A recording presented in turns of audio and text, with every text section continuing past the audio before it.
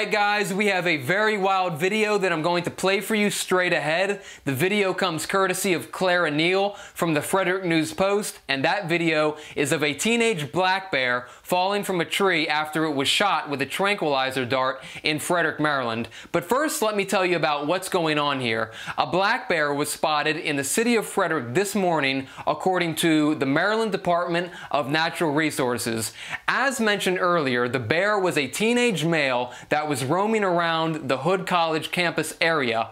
The bear was laying down in a nearby tree next to the college campus, and the Department of Natural Resources were able to sedate it by shooting it with a tranquilizer gun, which sedated the black bear. It subsequently fell from the tree, landed onto a giant preset tarp, and officials were able to capture it and ultimately release it back into the Frederick City watershed, which is north of the city.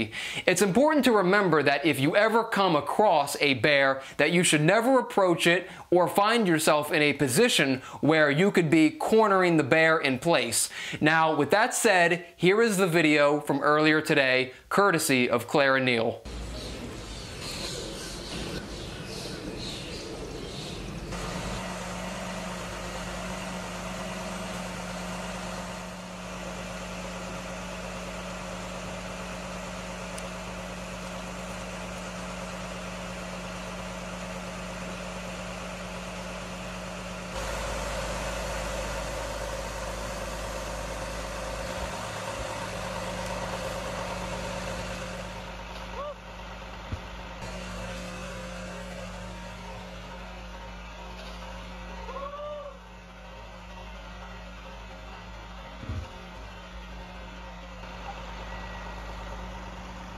Levi Trumbull reporting from Frederick, Maryland.